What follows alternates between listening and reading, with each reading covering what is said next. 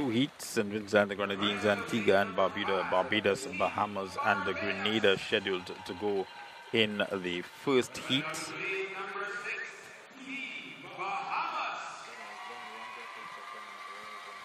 The game's record set back in 2013 by Jamaica.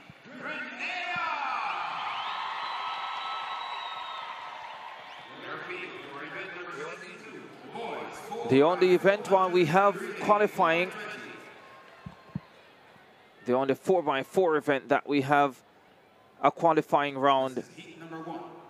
Encouraging still, Ricardo, to see the numbers coming out.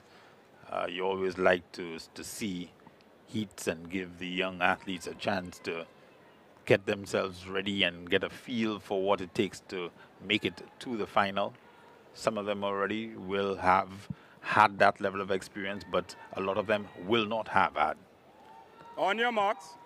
St. Vincent and the Grenadines, Antigua and Barbuda, Barbados, Bahamas, and Grenada. Very difficult for a lot of these countries to, over a 3-day period, field 4x1 teams, 4x4 teams, a mixed relay team. A little bit easier for the Eastern Caribbean territories when it is in the Eastern Caribbean. Travel in the Caribbean still prohibitive as they go on. St. Vincent and the Grenadines, Antigua and Barbuda, Barbados, Bahamas, and Grenada. Antigua and Barbuda with Condre Pascal going well. Barbados have Nikolai Clark on their opening leg. St. Vincent and the Grenadines with work to do. Bahamas also going well. They are in lane number 6. Bahamas and Grenada. Zion Shepherd there coming down for the Bahamas, measuring Devon Ferguson. They come to the first change. The Bahamas just ahead of Grenada. By the way, top 3 sure to go through, plus the 2 next best times. And the Bahamians going well with Kelly. Over. Tygon Peterkin for Grenada in close pursuit. Antigua and Barbuda in 3rd position. Barbados in 4th position. Battle on for that 3rd and a final automatic qualifying spot. But it is Bahamas ahead of Grenada. Kelly pulls away into the home stretch. He will pass first, but here comes Antigua and the Barbuda. Bahamas in front, Grenada in 2nd.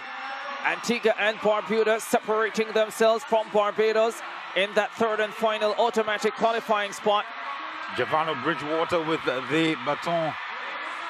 But here comes Quanel Pierre for Grenada. I think this is the first we've seen of him at these games. He's been aching to get on the track. Pierre leads for Grenada, but the Bahamians respond. Bridgewater circling the Grenadian. Giovanna Bridgewater taking the Bahamas well clear on this penultimate leg. They'll hand over first. Grenada still holding an automatic qualifying position as the Bahamians continue to dominate this with Berkeley Munnings, their 4-hurdler on the anchor leg. And it will take something special to get back to him, but the Grenadians will try. Here comes Barbados trying to get that 3rd position qualifying spot. Barbados ahead of Antigua and Barbuda at the moment, but it's Bahamas. The Grenadians are closing, you know. The Grenadians are coming forward. Let's see how close they will be able to get. Joshua Sylvester will come through to win the heat. Fabulous finish. Terrific anchor leg run from Sylvester. Barbados snatched 3rd. Well, they love it. Sylvester is the new star of St. George's. Joachim Sylvester with a fine run there to give his team victory in that semi-final. 3:12.09 the time for them. St. Vincent and the Grenadines well down. They finish in 5th. Sylvester here well behind. Munnings on anchor for the Bahamas. But here comes Sylvester in front of the grandstand, in front of his home crowd. They're cheering him on. Munnings coming down the home street, but unaware of the danger manifesting at his back. And Sylvester takes the win for the Spice Isle. They're both into the final. Should be interesting later on this evening. They'll have to return and do it once again for the final race of the CARIFTA Games.